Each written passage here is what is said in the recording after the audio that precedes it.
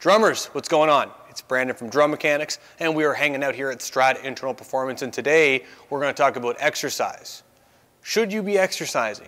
How do you think about muscle on your body? Do you even think about either of those things relating back to drumming? So professionally, I've talked about this. I am an exercise specialist and a muscle specialist, and day to day, I work with people to help them move better, and they leave my business feeling better, and we do that via the muscular system. And that's the reason why I talk about the muscular system so much, is the human body is extremely complex. We have multiple systems that are involved with helping us move, articulate motion, and keep us strong and healthy, but our muscles are the ones we have voluntary control over. So, why am I always talking to you guys about exercise? Well, as an introduction to this next series, which I'm really excited about introducing some resistance exercise to you guys, we need to talk about why it's even important. Exercise is important because this drum set behind us is an extremely physical system. Even though it is a musical expression, we are expressing that music via our body and via how we orchestrate our muscular tension over all of our joints.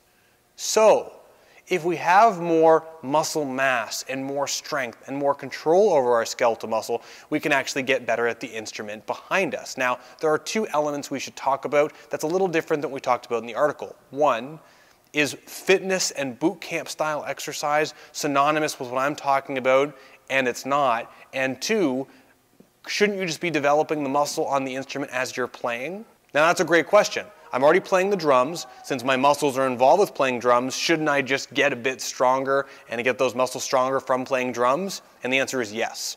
But only specific series of muscles will start to develop. As you practice more and more and more, your body will develop strength and get really, really good at using certain muscle groups based off the technique, your body, your previous injury history, and your health history, and get really good at using some muscles and not being so good at using other muscles. So, resistance exercise is an amazing way for you to isolate each individual muscle. And in a moment, we're going to go down on my gym floor and I'll try to show you exactly what I mean by that.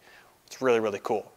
Now, there's a lot of different fitness systems out there. CrossFit is an extremely popular one. Boot camp exercises are all around. Some of you might even go, well, I garden. That's considered exercise. And frankly, I would not consider any of those necessarily forms that would help you with the instrument behind me. Now, CrossFit and those boot camp classes, there are elements that would transfer because there's a lot of cardiovascular and anaerobic conditioning, which will help you with performing. But CrossFit, boot camp exercise, and really high intensity circuits kind of fall into the same category as drumming. Only the muscles that are the weakest in the exercise or task that you're doing are going to get any benefit from it.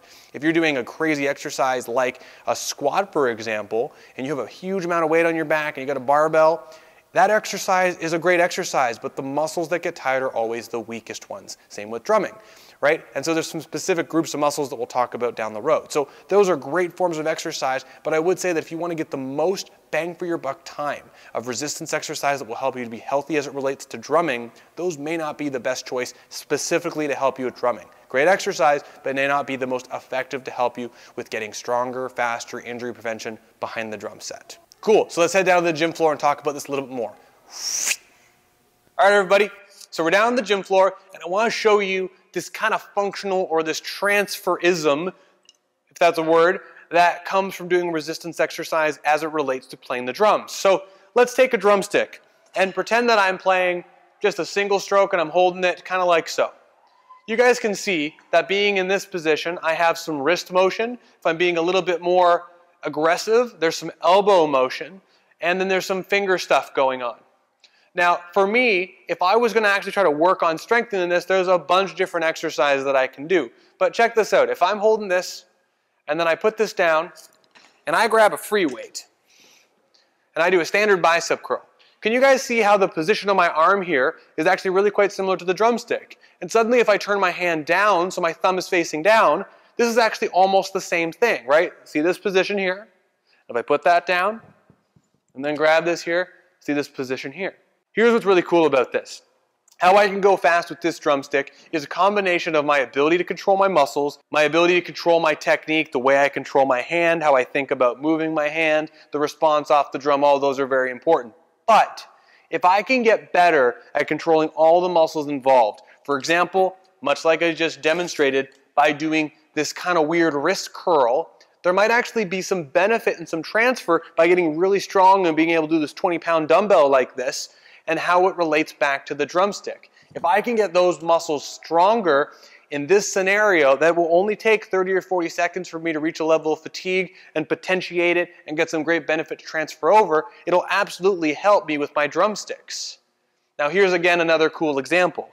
We've got 3 different versions of an exercise like this that we'll talk about more. We've got the regular bicep curl where your palm's facing up, the hammer curl some people will do where your palm's facing in, where it's a neutral grip, and you have the fully pronated palms down grip. Each one of these 3 exercises, which don't do those yet, we're going to talk about that. Each one of these 3 exercises has some value that could transfer to you playing with the drumsticks, which is really cool. So that's what this series is going to be all about. But I don't want you to be afraid of growing muscle. I've heard so many people say that if I grow too much muscle, I'm going to get slower, I'm going to lose mobility. And frankly, that is nearly impossible. There are professional bodybuilders who are also professional drummers, and they haven't slowed down yet. So why would you? The amount of muscle you would need to grow would have to be obscene. And I promise you there's not enough performance-enhancing drugs out there for you to get that amount of muscle in the next year. Maybe there is, but don't try it because you'll probably have a heart attack first. Anyway, let me know what you think, guys. I'm going to go back upstairs and we'll wrap this up.